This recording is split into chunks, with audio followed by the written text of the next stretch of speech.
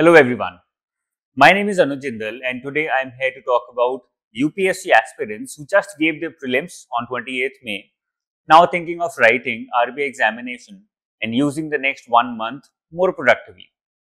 The RBI Grade B examination is scheduled on 9th July and on 31st July, Phase 1 and Phase 2. If you are not very certain about your UPSC result and if you feel that you should be taking this chance to prepare for RBI examination, then there's nothing wrong with it, and I am here to give you the right timetable that you as a UPSC aspirant can use. Even if you're not a UPSC aspirant, you can very well watch this video and try and understand the kind of timetable that can be created by you using the timetable that I'm going to give you today. First of all, I'm going to divide the entire timetable into weeks, and every week is to follow the same timetable. Therefore, you're trying to complete some things in 1 week and then you repeat the cycle week after week. This makes it very easy for everyone to follow. There are 7 days in a week and I'm going to divide these 7 days into certain tasks. First of all, 2 days should be kept only for tests. Before Phase 1, we will be focusing only on Phase 1 tests, which means a Wednesday and Saturday, these 2 days can be kept completely only for tests. Through these tests, you are not only toning your skills of Phase 1 quant, reasoning and English, you are also simultaneously trying to cover more and more current affairs. Now, what do you do in these 2 days? First of all, early in the morning, get up and write one complete test in 2 hours, just as you would write a test in the final examination. After that, spend about 5-6 hours on analyzing the test. When I say analyzing the test, what do I mean? It's very simple. For example, you are not able to solve a question of time, speed, distance from quant. This means that your concepts of time, speed, distance are somehow bleak or not very strong.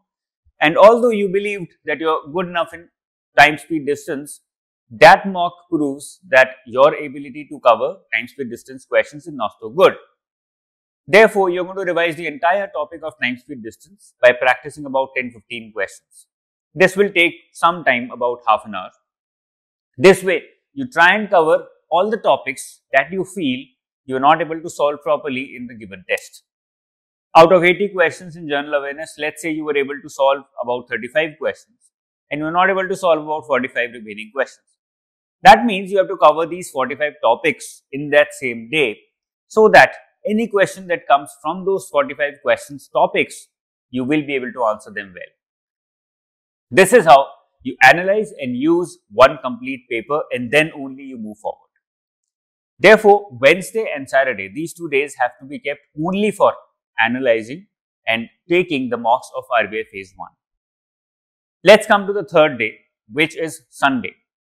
Every Sunday is to be kept only for covering Phase 2 syllabus. Why? Because after Phase 1, you have only about 20 days to cover the syllabus and to revise the syllabus of Phase 2. And you will not be able to do it in that amount of time. Therefore, why not take out 4 to 5 days before Phase 1 also, so that we are more relieved after Phase 1 and we are not in a panic mode. So, what do? You keep 2 Sundays for management and 2 Sundays for finance. I am assuming that being a UPSC aspirant, you are thoroughly prepared for ESI, economic and social issues. Therefore, you can spend more time on management and finance syllabus. So, first 2 Sundays of June can be kept for covering management syllabus. How do you cover it in such a small span of time? The marathon sessions that were carried out in May by me and my team will be very, very helpful in providing you the entire syllabus of management in about 15 to 20 hours so that you can cover it very easily in about 1 to 2 days. So, 2 Sundays for management, similarly 2 Sundays for finance.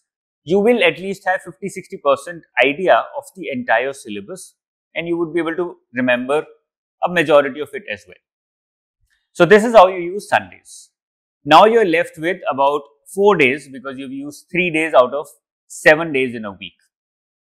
In these 4 days, what do? Monday, Tuesday, Thursday and Friday. These are the 4 days available to you.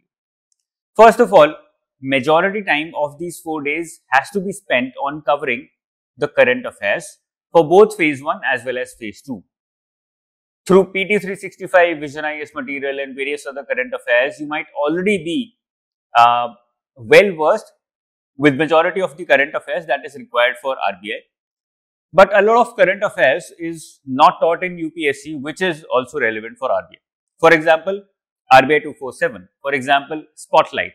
The factual things that are provided in Spotlight are not very useful for UPSC, but very, very important for RBI Phase 1. I have divided current affairs into 4 parts. First is Spotlight, second is PIB 247, third is RBI 247, and the fourth is topic-based current affairs. When I say topic-based current affairs, I mean topics like government schemes, economic survey, budget, census, family health survey, so on and so forth. These kind of things should be kept in one bunch and prepared together. And the monthly current affairs of Spotlight, RBI 247 and PIB 247 should be prepared month by month together. So 4 days, Monday, Tuesday, Thursday and Friday, you're keeping for covering current affairs. But there is one more thing that you might have to spend some time on, and that is quant and reasoning. If you feel that you're weak in quant and reasoning or not up to the mark of the requirements of RBI examination, then these 4 days, Monday, Tuesday, Thursday and Friday, a maximum of 3 hours can also be used to cover, to revise, to tone your skills in quant and reasoning. So every Monday, Tuesday, Thursday, Friday, 4 days, you're spending on 2 things. 3 hours you're spending on covering either quant or reasoning, and the remaining time you're spending completely on current affairs.